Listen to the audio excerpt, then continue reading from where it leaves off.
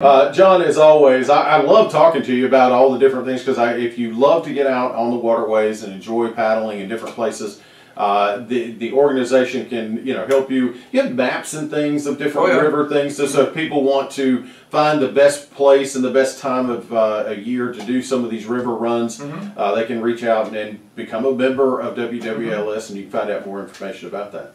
That's right. We have Z-fold brochures with maps in the middle, and it's all online too. Just go to WALS.net, scroll down, you'll see it for the Withlacoochee and Little River Water Trail and for the Alapaha Little River Water Trail. And right now we have a grant from the Georgia Department of Natural Resources to do rack cards, which is basically the same format, but each side, these are to go like welcome stations on I-75, I-10. Okay, so those are and also to do signs. We have signs down by the water. If you go to Treatville Boat Ramp, you'll see them.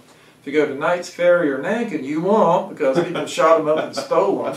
My gosh. So we're going to replace them. Yeah. And we also have a grant from Hamilton County, Florida, to put signs at all three rivers with Withlacoochee, Alapaha, and Suwannee.